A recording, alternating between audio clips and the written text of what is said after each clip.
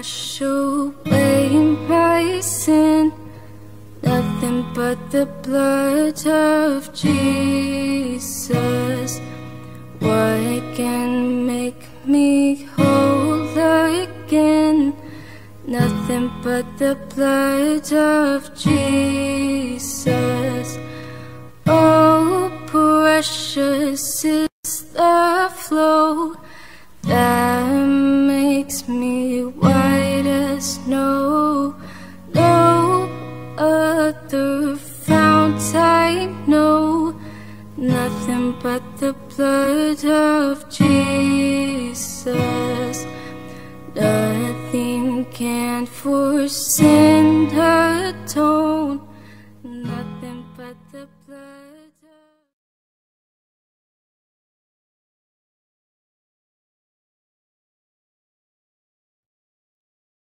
Good morning. Yeah, happy May Day. Welcome to Peace Evangelical and Reformed Church. Hard to believe it's May 1st already, you know. And they say in a week or so, the weather will even seem like May 1st. So, you know, that'll be good. We have the Voices of Peace leading us in worship today. We're getting into the Word of God today. We've got Holy Communion. And as we begin our worship service, just a few announcements to highlight. We got some anniversaries in the church family. Today, Brad and Laura Keys are celebrating their anniversary. And also this week, Mike and Amy Brown. And then birthdays, we have 3 today. Kelsey Dahlman, Mary Stecker, and Nick Ziegler. Also this week, Lois Pruitt, Mike Zerbel, Emily Duco, Judy Gazer, Ethel Hillman, Brian Stecker, and Rachel Hillman. So happy anniversary and happy birthday. Sunday school and choir practice today after the service. Crisis response team meeting tomorrow night at 6:30 p.m. here at the church. Oh. Oh. Thank you. Yeah, it must be my cologne. Ladies' spring tea raffle drawings today after the service. Also, National Day of Prayer, this Thursday at 12 noon. We're going to have about a 25-30 minute service right here at the church, and we're going to pray about things pertaining to our nation. Also, youth group's going to a Blizzards game on May 20th. Contact Brenda Van Dalwick by May 10th if you plan to attend. Let's look to the Lord, our God, in prayer. And Father, it's wonderful to be able to begin the month with worship, to begin the first day of the week with worship. We dedicate the service to you. In Jesus' name, amen.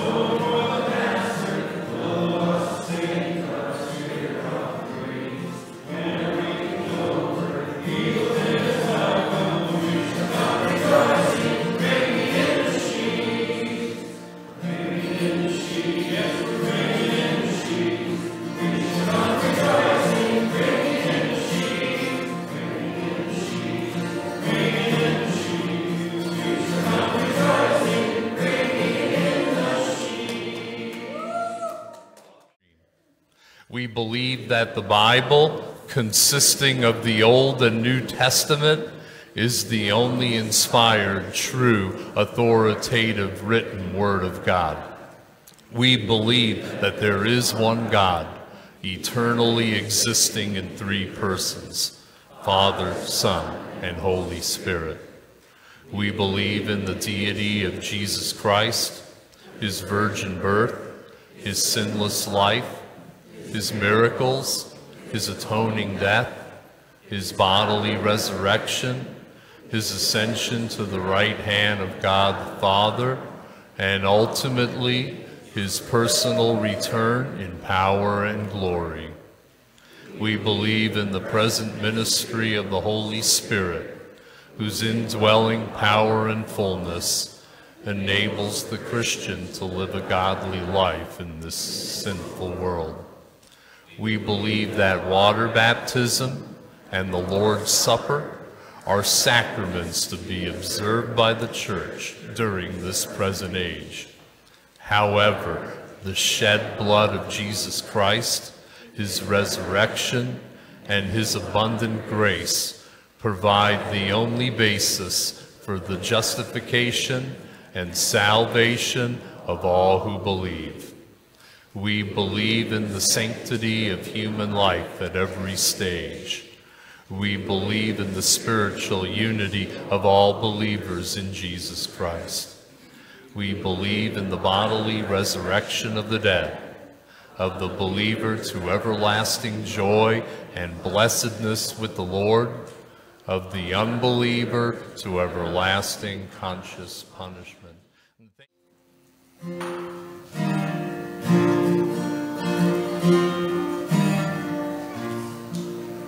I made a wish upon a star, I could have a brand new car. I got tired of wishing, so I stole one. 17 knew it all. My dreams were big, but my thoughts were small. So many roads, somehow I chose the wrong one. But Jesus in my heart always loved me, even when the devil had control. Jesus in my heart always loved me.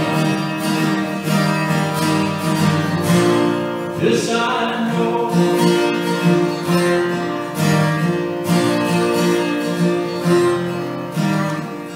I felt trapped all alone. I found new kinds of lows and highs. Never had a friend in a low I didn't know. Headstrong as others could be told, like a wild horse could be rode. Red across the need of God, I was searching. Jesus in my heart always loved me, even when the devil had control. Jesus in my heart always loved me. This I know.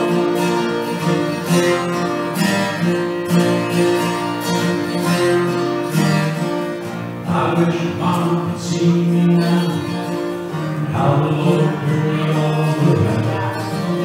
Laid me out and going down that road. Praise the Lord. Life's a picture that we paint, whose grace, God's amazing grace. Heaven knows I'm not a saint, but I know Jesus in my heart always loved me, even when the devil had control. Jesus in my heart always loved me.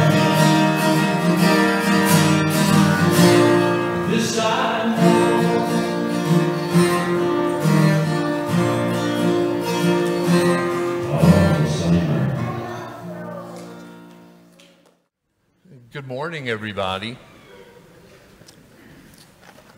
It's good to see you guys. How many of you know what this is? Just by looking at the box.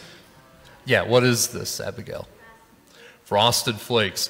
What does Tony the Tiger like to say about Frosted Flakes? What does he usually say about how they taste? Does anybody know? Do they do that anymore with the commercial? I know everybody out there knows what Tony the Tiger says. You know what Tony the Tiger says? He says, they're great. And it even says it right here on the box. They're great. I even went on the internet and they talked about the 20 best cereals of all time. Frosted Flakes was number 3. Number 2 was Lucky Charms. And I'm thinking, really? That turns your cereal pink and green and red and all these different colors? The number 1 cereal was Cinnamon Crunch or something like that. And yeah, that is a good cereal, but I think Tony should be number 1. I like Frosted Flakes.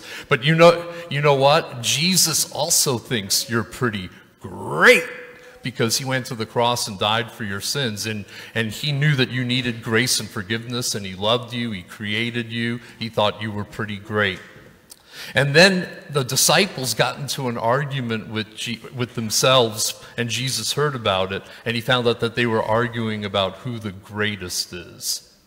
What did Jesus tell the disciples about how to be great in God's kingdom? He already loves you, but is there anything you can do to be great for God?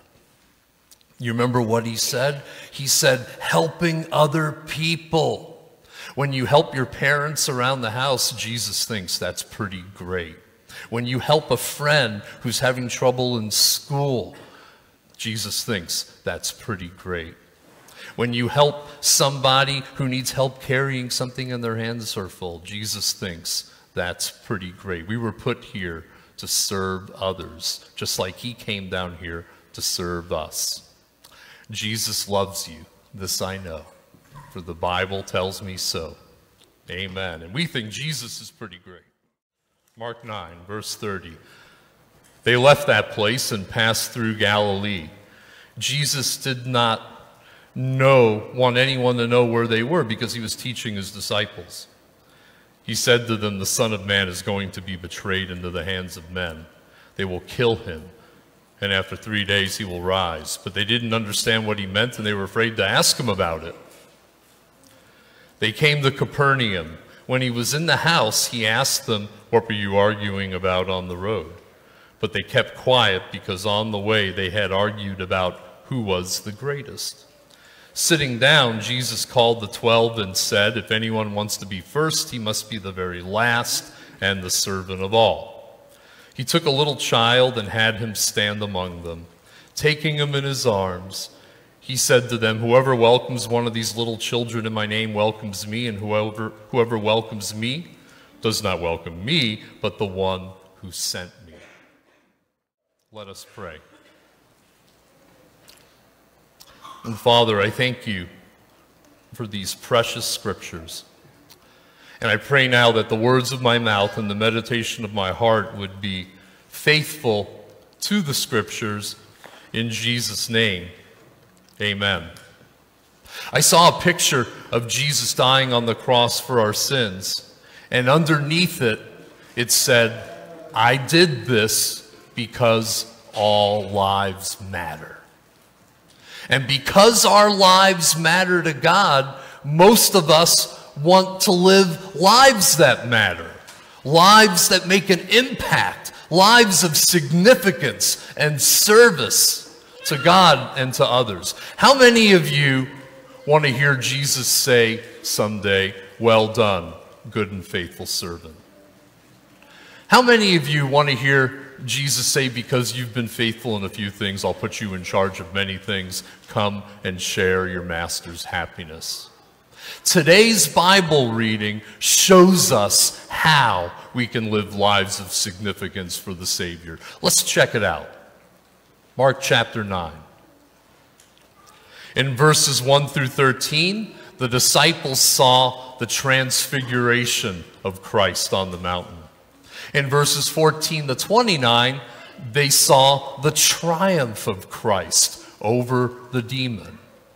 And so now the disciples may be expecting to see the exaltation of the Christ, where he conquers the Romans, converts the Pharisees, and shows everybody by a force of strength how great he is.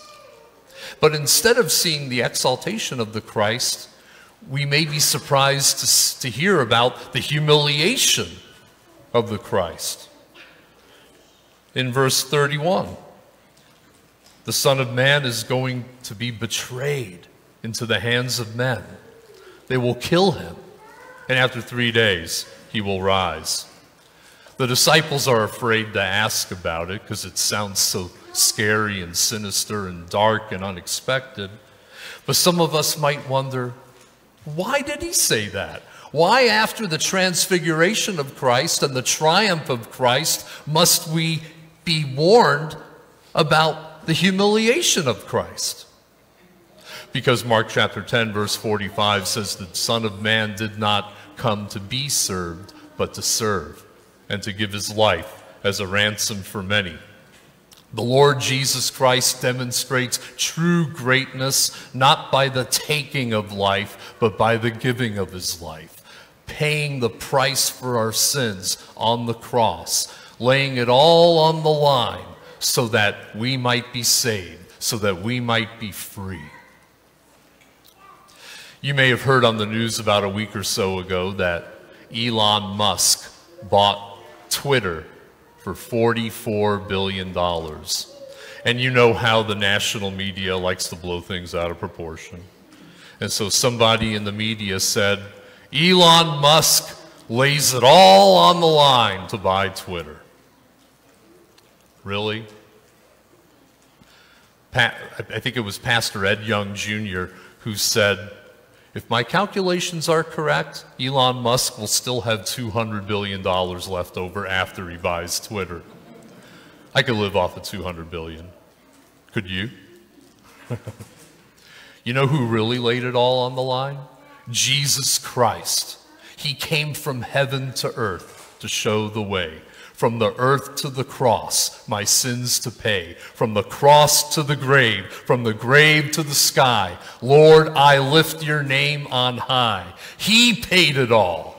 All to him we owe. Sin had left a crimson stain. He had washed it white as snow. Revelation chapter 1, verse 5. To him who loved us and freed us from our sins by his blood, so that we may serve his God and Father. To him be glory and power forever and ever. Amen. Jesus laid it all on the line so that you and I might be reconnected to him and to God.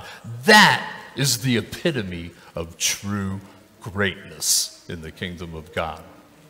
But this is lost a little bit on the disciples. They don't get it. You look at verse 33, and it says they came to Capernaum when Jesus was in the house, probably Peter's house, his mother-in-law. He asked them, what were you arguing about on the road? But they kept quiet because on the way they had been arguing about who is the greatest. It's kind of funny. John MacArthur says the Lord had just spoken to them about his humiliation, but all they could think about was their exaltation.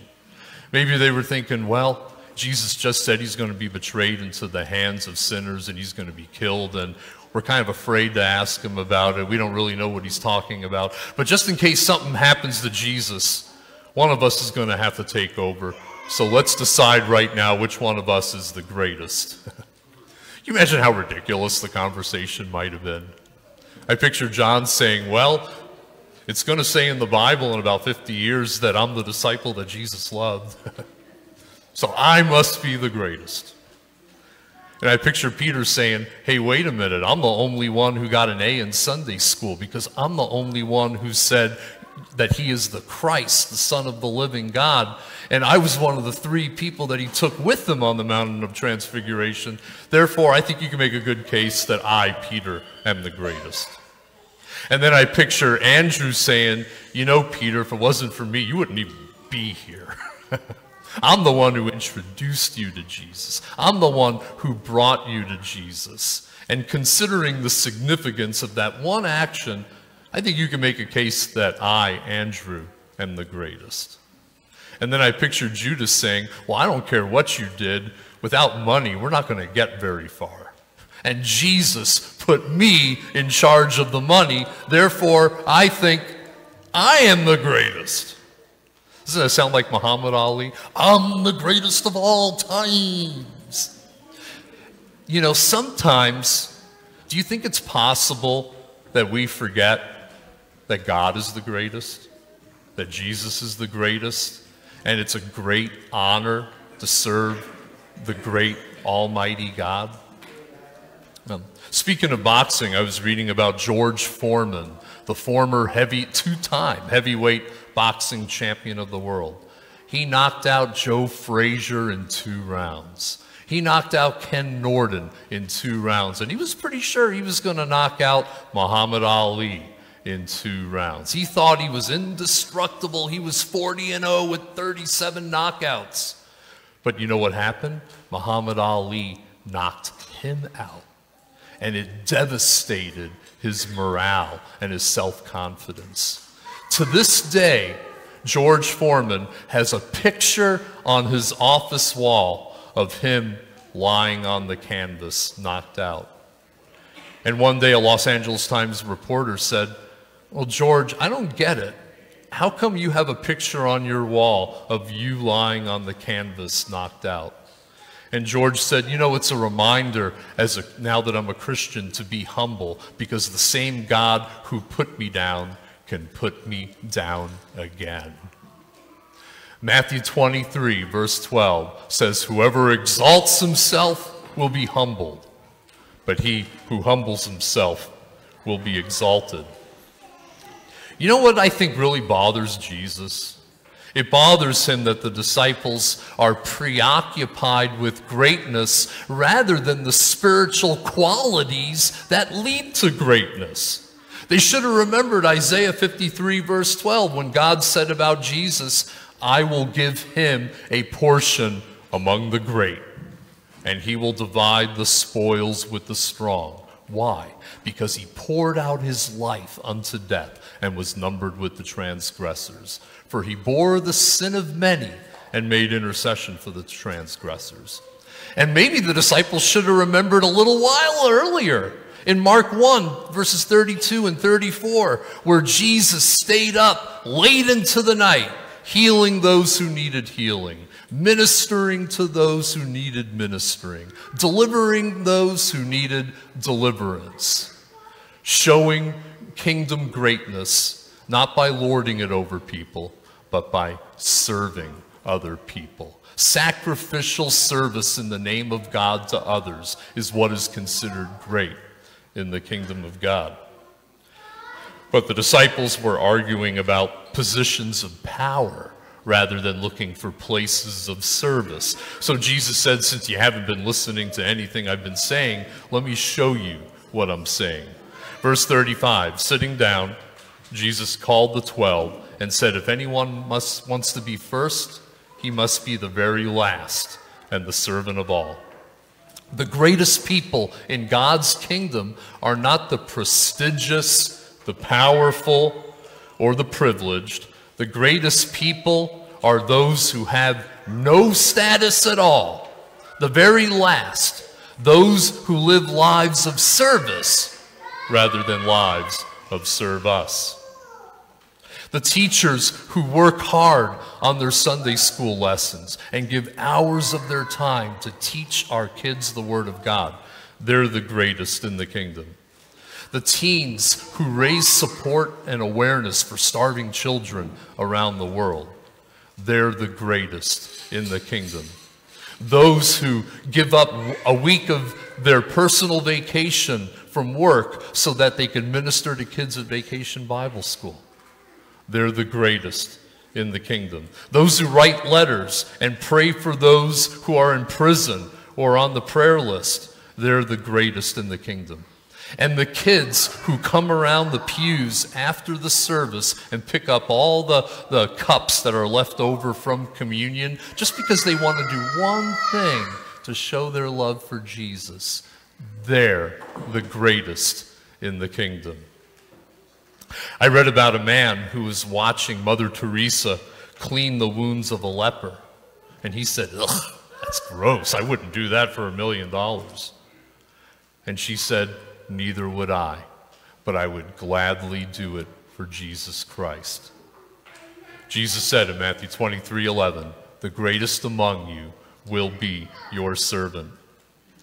David Guzik says the desire to be praised and to gain recognition should be foreign to a follower of Christ. Jesus wants us to embrace last as a choice, and even to allow others to be preferred over us. And then Jesus gives us another illustration of what it means to be the last of all and the servant of all. Verse 36 says he took a little child and had him stand among them. You know, that doesn't seem like a big deal, right? I mean, we even have paintings in the church of Jesus holding little kids and interacting with little kids. And we have a children's sermon here. We take it for granted that Jesus loves children. But in the first century world, children had no rights, no privileges, and nobody to vouch for them.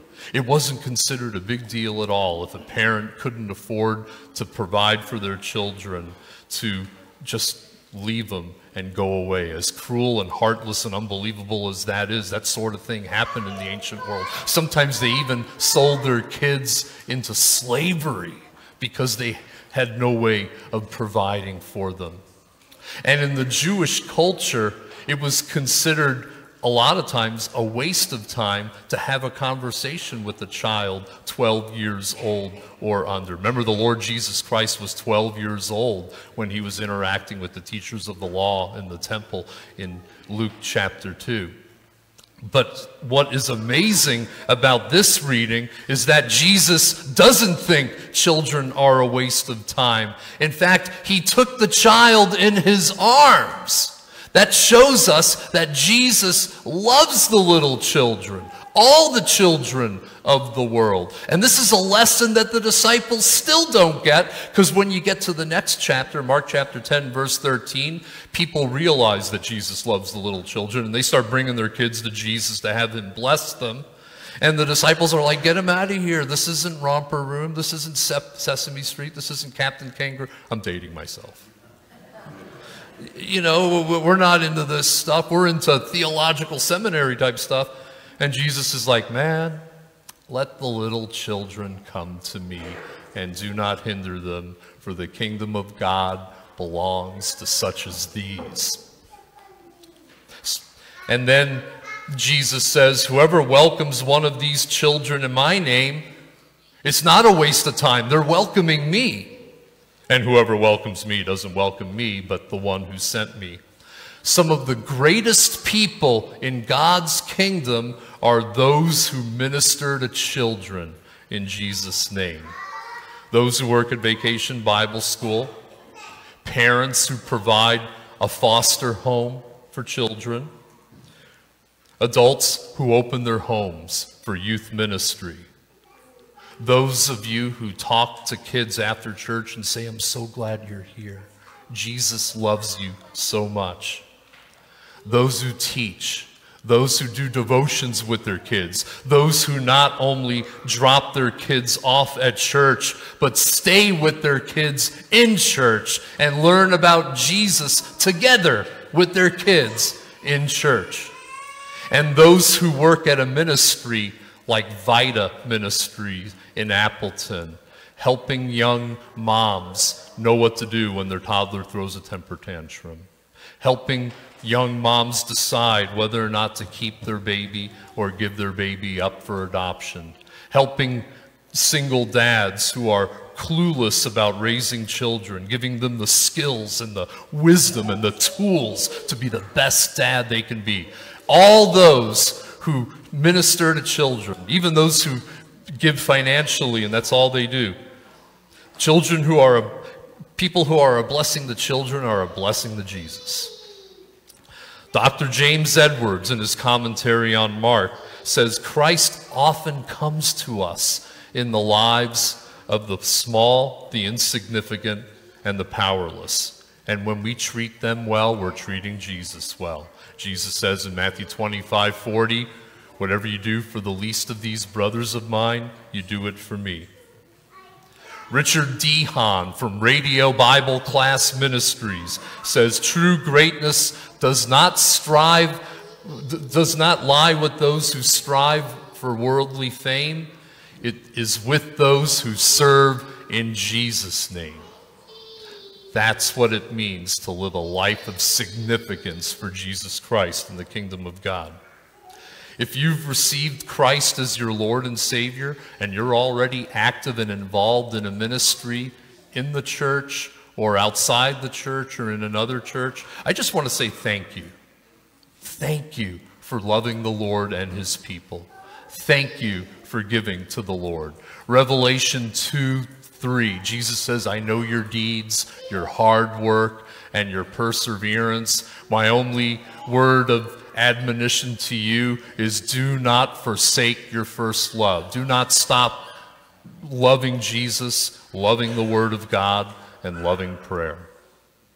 And if you're here today and Jesus Christ is your Lord and Savior, but you're not actively involved in ministry in the church or outside the church because you're not sure what God's will for your life is, I want to encourage you that there are things that you can do to serve the Lord while you wait for a word from the Lord. Saturday, June 25th, we need help right here at the church. We're going to have an electronic recycling event from 8 a.m. to 12 noon. If you got a couple hours of time that you can help us out, that's a great way to serve God and God's people.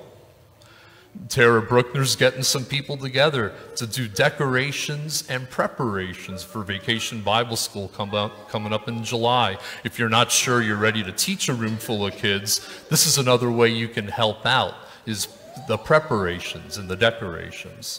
And we have this thing coming up in August that's called Gospel Fest. We need people who can help set up on Thursday night of Gospel Fest, leading up to Gospel Fest, and those who can take down on Sunday morning after Gospel Fest and after the worship service.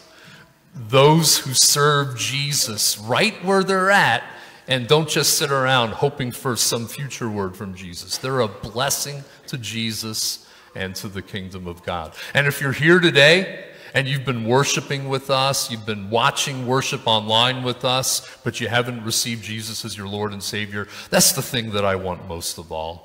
I want to see you there. I want to see you be in relationship with God. We live for that here at Peace Evangelical and Reformed Church. I want this to be the day, May Day, May 1st, 2022, where you repent of your sins and receive Jesus Christ as your Lord and Savior and be wonderfully born again. And then you can seek God about using your time and your talents and your treasures to make a difference for the kingdom of God. Jesus loves you. This I know, for the Bible tells me so. Amen.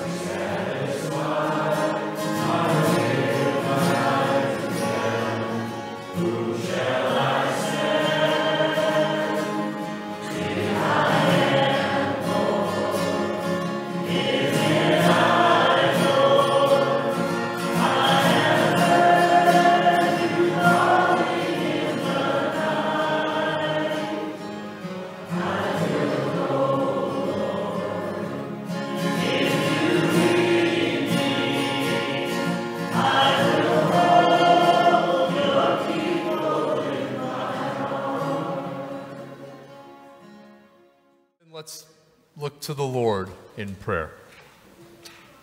God, we thank you so much for this opportunity to come before the throne of grace. We want to pray for those who have medical procedures coming up, those who have surgeries or exploratory tests. We pray that they would find comfort and courage in Christ. We also want to praise you for those who've experienced healing in the last week, those who have had viral infections and they made it through because you brought healing into their lives. We thank you and praise you.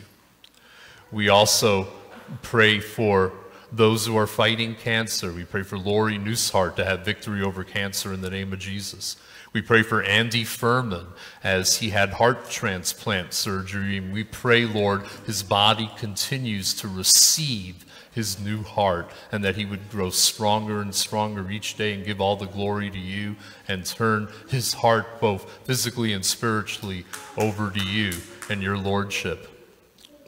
And Lord, we also pray for our world. There are so many things going on in the world, the war in Ukraine and economic trouble and inflation, and you go to the store and your eyes almost pop out of your head at how much more things are costing, and it's taxing on many families.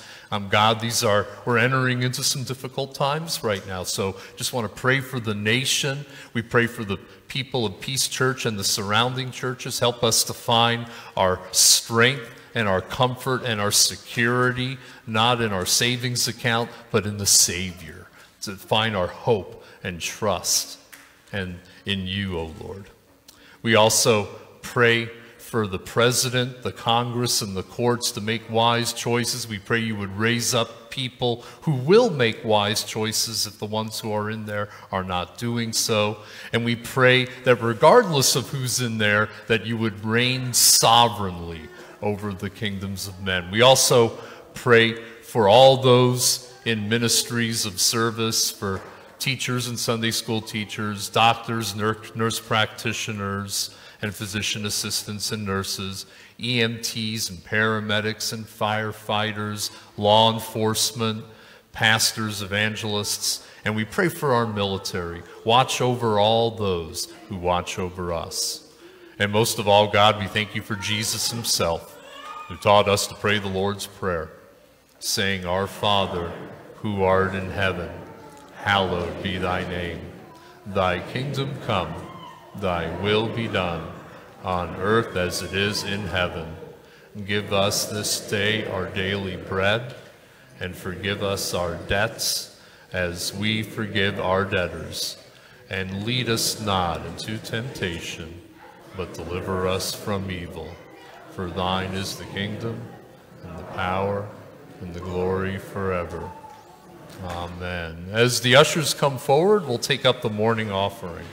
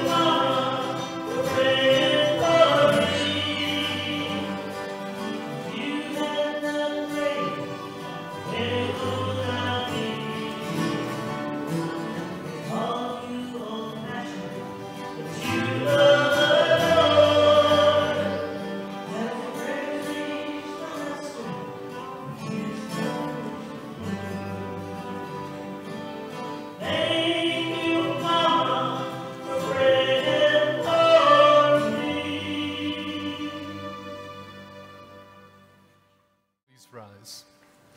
Praise God from whom all blessings flow. Praise Him, all creatures here below. Praise Him, above the heavenly host. Praise Father, Son, and Holy Ghost. Amen.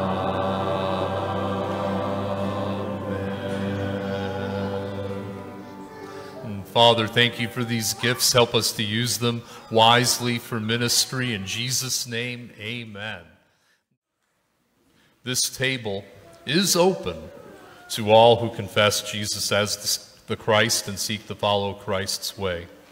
In Luke's gospel, we read that Jesus at the table with two of the disciples took bread and blessed and broke it. When he gave it to them, their eyes were open and they recognized the risen Christ in the breaking of the bread. In the Acts of the Apostles, we read that the church was gathered often in the homes of believers. They devoted themselves to the apostles' teaching and to the fellowship, to the breaking of bread and to prayer. Jesus, the bread of life, we gather at your table to know you in the breaking of the bread. God be with you. Lift up your hearts. Let us give God thanks and praise. Holy God, we praise and bless you for creation, for the life you have given to us, and for your abiding love. We thank you for revealing your will for us in the giving of the law and in the preaching of the prophets. We thank you especially that in the fullness of time you sent Jesus, born of Mary, to live in our midst, to share in our suffering, and to accept the pain of death, taking upon himself the sin of us all. We rejoice in the perfect victory over the grave. You raised Christ with power to be Lord of the universe, and you gave to us the assurance of eternal life with you. We celebrate the gift of the Holy Spirit and the institution of the church, by which your work may be done in the world. With the faithful in every place and time, we praise the joy of your holy name. Holy, holy, holy, God of love and majesty, the whole universe speaks of your glory, O God Most High. We remember that on the night of betrayal and desertion, Jesus took bread and gave thanks and broke the bread and gave it to the disciples, saying, "This is my body, which will be broken for you. Do this in remembrance of me." In the same way, he took the cup after supper, saying, "This cup is the new covenant in my blood. Do this as often as you drink it in remembrance of me." Consecrate, therefore, Lord, by your Holy Spirit, these gifts of bread and wine, and bless us that receive them at this table, that we may offer you our faith and praise, that we may be united with Christ and with one another, and that we may continue faithful in all things. In the strength Christ gives us, we offer ourselves to you, eternal God, and give thanks that you have called us to serve you. Amen. Come, for all things are ready. This is the body of Christ, broken for you. Let us partake together.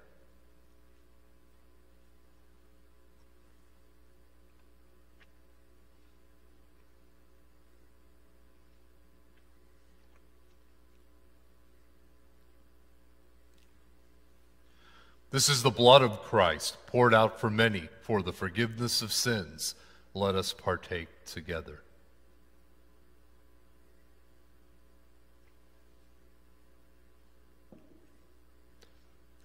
Let's pray the prayer of thanksgiving found upon the screen. We thank you, Almighty, everlasting God, for inviting us to this table where we have known the presence of Christ and have received all of Christ's gifts. Strengthen our faith, increase our love for one another, and help us to praise you with our lives. We pray in the name of Jesus Christ, our Savior.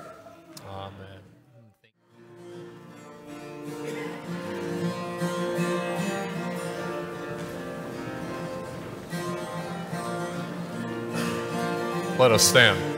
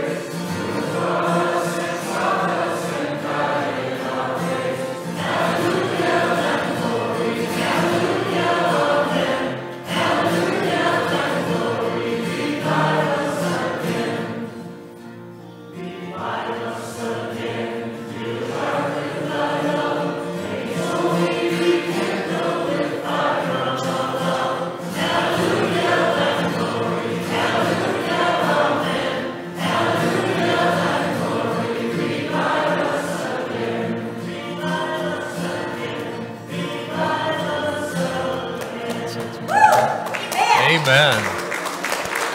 Thank you. Thank you for worshiping the Lord with us on this day. I want to leave you with these words of encouragement. Peace to the brothers and sisters and love with faith from God our Father and the Lord Jesus Christ. Grace to all who love our Lord Jesus Christ with an undying love. Amen. God bless you. Have a great rest of the weekend. They've got the raffle thing going on from the women's tea that you can still buy a ticket for, and go in peace. What can wash away my sin? Nothing but the blood of Jesus.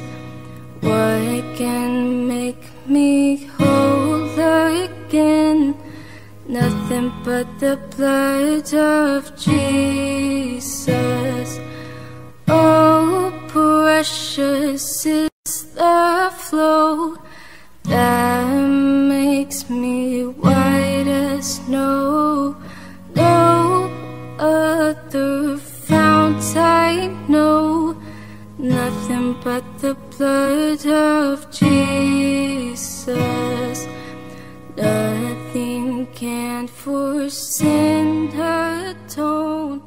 Nothing but the blood.